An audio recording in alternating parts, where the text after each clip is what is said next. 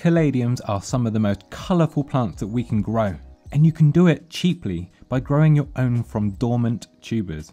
Make sure you plant them the right way up. That's having the pointy side facing the top of your pot, because that will be the growing point.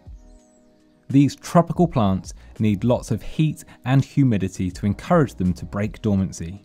I've seen them shoot in anywhere from as little as 2 weeks in the right conditions, but they can be a bit slower. Your first signs of life will be seeing a protective sheath push up through the soil, and that encases the delicate leaves. As the leaves emerge from this sheath, you're going to see all of the colours of the caladiums that you're growing. I grew Frieda Hempel and Miss Muffet. Caladiums make great houseplants, and I also grew mine outside in the warm summer months here in the UK, and they looked amazing.